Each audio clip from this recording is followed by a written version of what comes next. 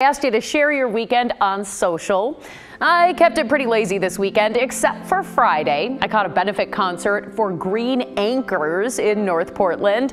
It's an eco-industrial space with some really cool artistic views, like this giant disco ball. It's hanging from a big old crane. I was standing right underneath it. I felt a little nervous. But from disco to doggos, Miguel took his little chihuahua for a walk at Willamette Mission State Park near Kaiser. Although, going off this photo, Miguel, it doesn't look like your little guy did much walking at all, right?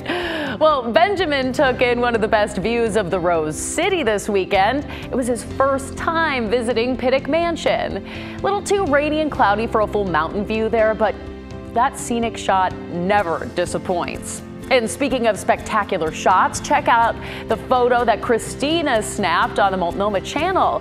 Looks like a great blue heron. Wow, just a spectacular sight. And now from birds to beer. I guess I'm in an alliteration mood today.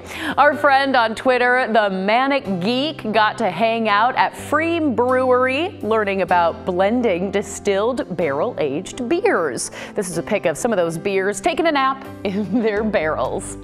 And what goes good with beer? Barbecue. See, alliteration, it's what I'm into today. Richard cooked up these bad boys this weekend, and just looking at those ribs, my mouth is watering. Num, num, num.